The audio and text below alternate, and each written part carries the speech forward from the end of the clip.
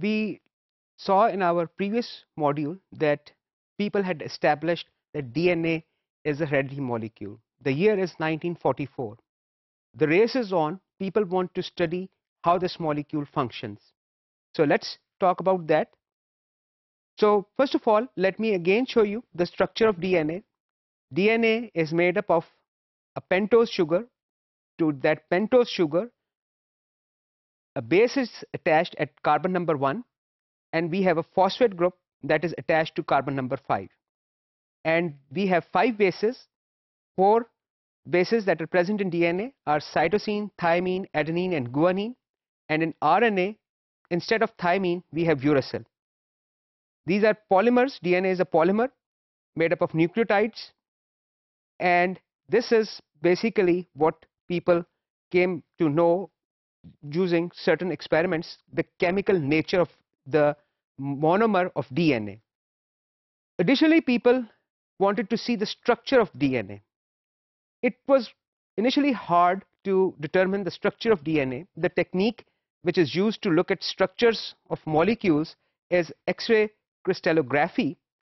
The trick is that you have to have the crystal prepared in a specific way.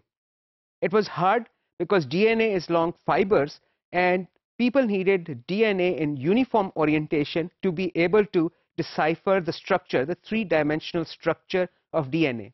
Basically, position of atoms within the DNA molecule. People worked their way through this. People were able to finally make these special crystals of DNA and determine that DNA is a helical structure. Additionally, an important discovery by Chargaff, which is also referred to as Chargaff rule, is the amount of adenine base equals thymine base, amount of guanine base equals cytosine base. As we know, the A and G, adenine and guanine, are purines, and thymine and cytosine are the purines. They are the smaller molecules.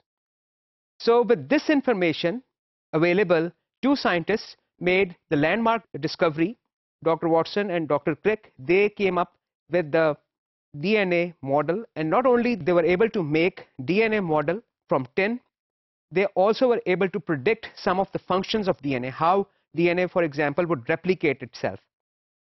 Here on the screen you can see these 2 scientists looking at the 3-dimensional model of DNA. They were able to seriously work looking at the information from X-ray crystallography experiments. They figured out the DNA structure, and they noticed, they also considered, they factored in Chargaff's rule, and they came up with these conclusions. DNA is a double-stranded helix. It has a uniform width. A and T, G and C, they fit in almost perfect way that both these combinations maintain the width of the DNA uniform. They also proposed the right-handed coiling of DNA. Right-handed coiling is sort of the threads around a normal wood screw that we have. That is the way the DNA is turning on itself. They also predicted, they also figured that DNA is anti-parallel. I've already told you what anti-parallel is, but we will look at the DNA structure in more detail in the next module. They also were able to figure out that complementary, as I mentioned, A and T and G and C allowed DNA to have a uniform length. In the next module, we'll look at the DNA molecule in more detail.